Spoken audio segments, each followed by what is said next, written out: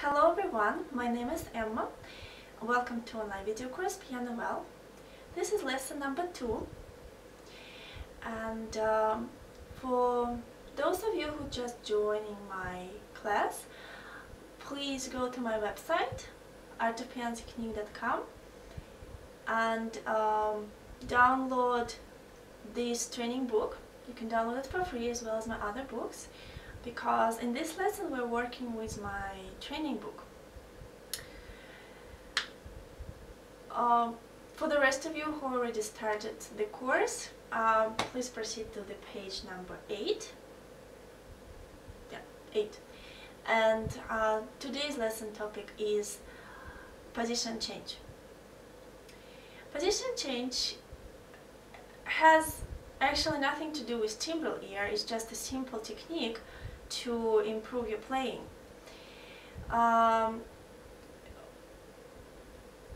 Playing in one position means that you don't shift your hand while playing.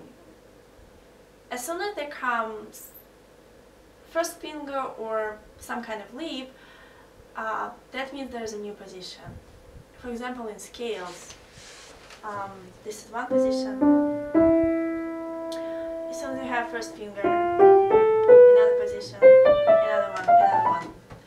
In arpeggios, one position, second position, third position. Well, I'm sure most of you know this.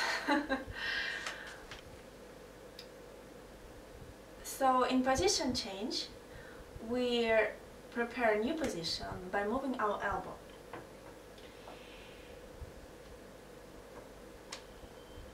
Yes, by moving elbow. Sometimes teachers suggest to move the whole arm for the new position right before playing it.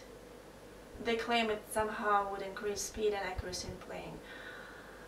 But it doesn't really work, because if you move the whole arm right away, that will not bring any confidence, because all the movements will be still jerky and uncomfortable. So what we need to do to be able to make change position easy and 100% accurate, we need to move elbow first and then let elbow lead the rest of the arm. Yeah. So, for example,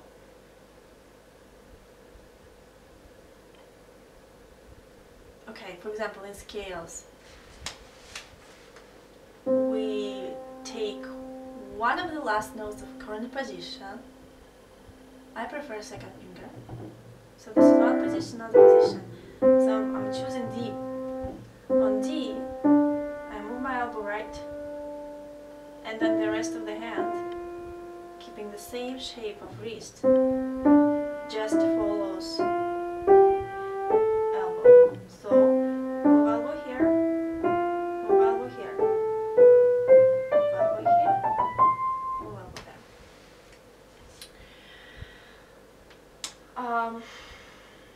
So if you do not do this, that will bring stiffness to your hand, even though you may just imagine every note 100% and just make all the right movements in your hand with your wrist. And the energy will stop flowing, and that will affect your imagination.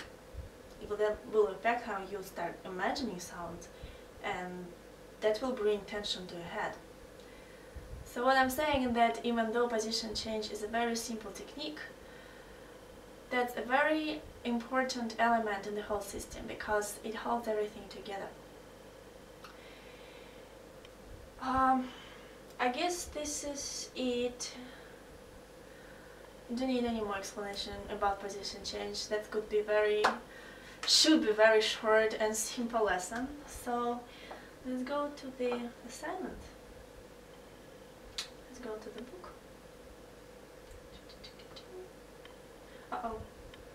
Okay. Yeah, page number 8, lesson 2, position change. Again, we have several sections here. I already explained in previous lesson what all the section means, so I'm not going to repeat myself. I'm also not going to repeat myself here about how to play, how to perform your conceived idea.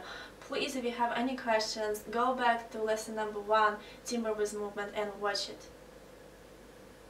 Watch second part if you're interested about performance one. So I'm gonna be very quickly here, alright? Okay, let's read. Sing and play an interval with movement to the right. Right hand we're going to play again in this 2-line octave. Please pay attention that it says sing and play an interval with second finger. That means we do not start playing interval with second finger and then using third finger. We're playing with only second finger because we're gonna practice here how to change position. So we're playing CD, basically, okay? So how to do sing an interval with movement. That will be something new here. Please, when you sing both notes to the right, as we start singing in the previous lesson.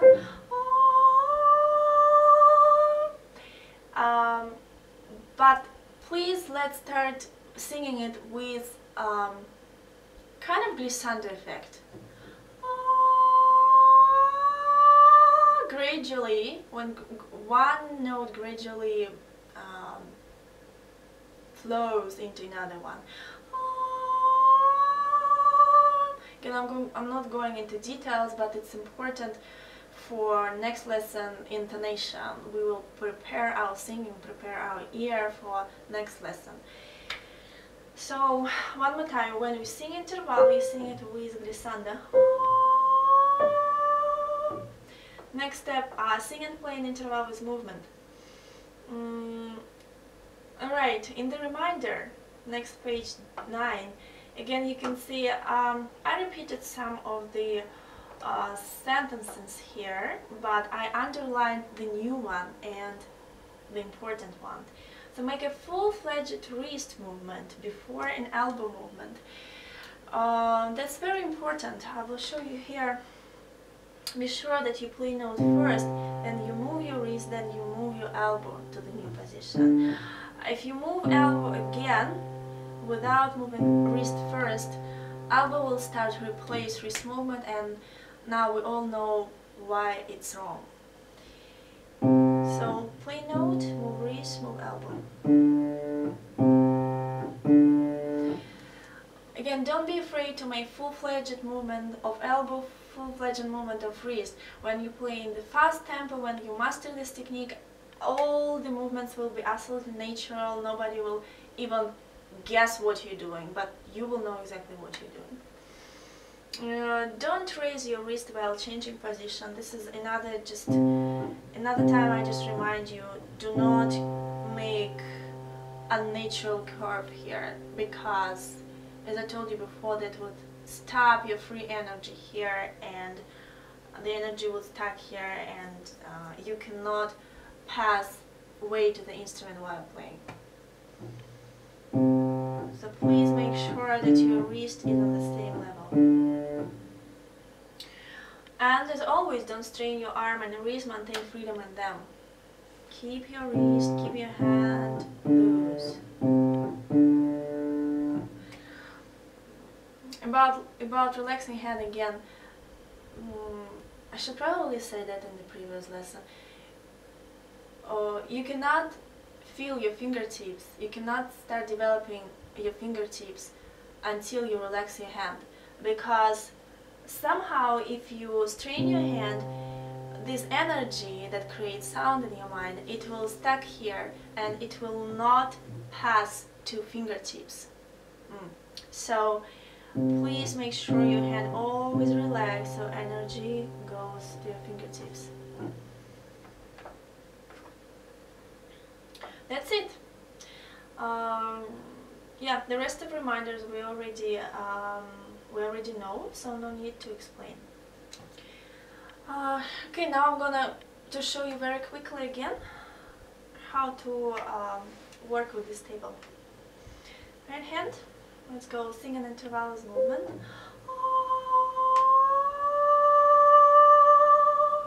sing horizontally, of course, and move together, sing and play an interval with movement.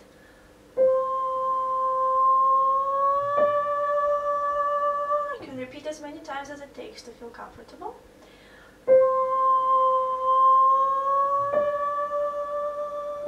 The last tip, play an interval while imagining it in the sounding of your voice. Again, we imagine sound and we express it in the correct way. Let's go to left hand.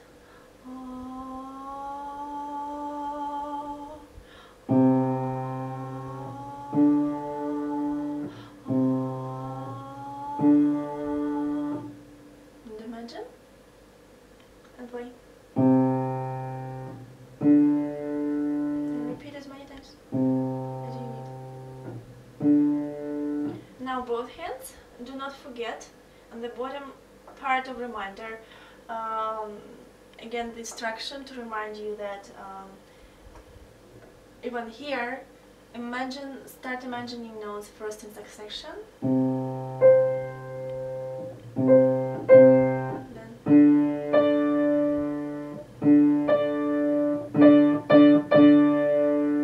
Funny thing is, I tuned this piano so many times, but still it feels like this. It's a good piano, it's a Yamaha. I think something wrong with the tuner. Okay.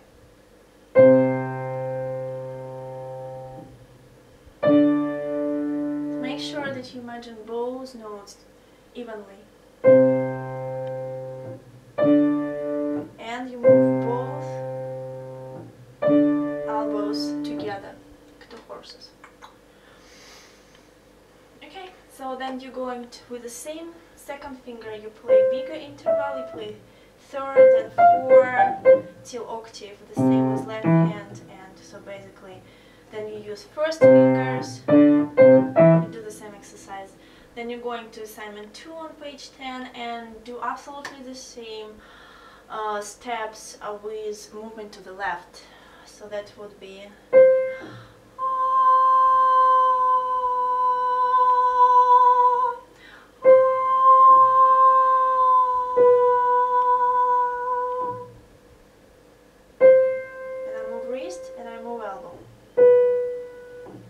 imagine, play, move wrist, move elbow. The same as left hand. And then together. I'm just showing the last page when you imagine all the same. Please do not skip anything. I'm just trying to make it quickly. The last page, number 11, assignment number 3.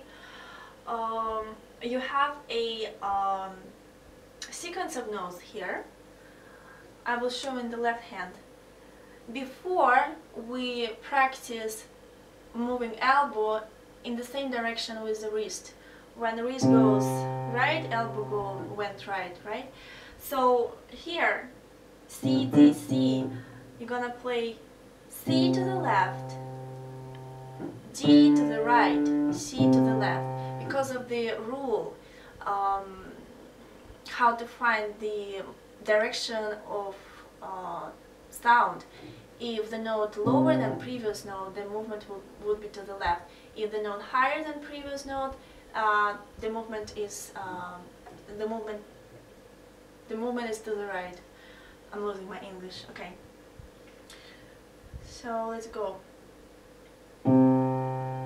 Wrist to the right, elbow to the left. Wrist to the wrist to the left, elbow to the right. Wrist to the right, elbow to the left. And back. This is how it looks like.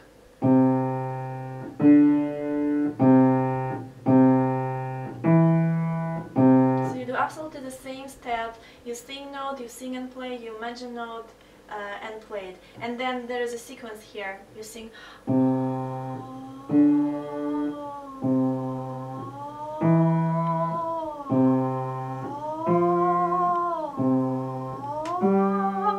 Take a breath.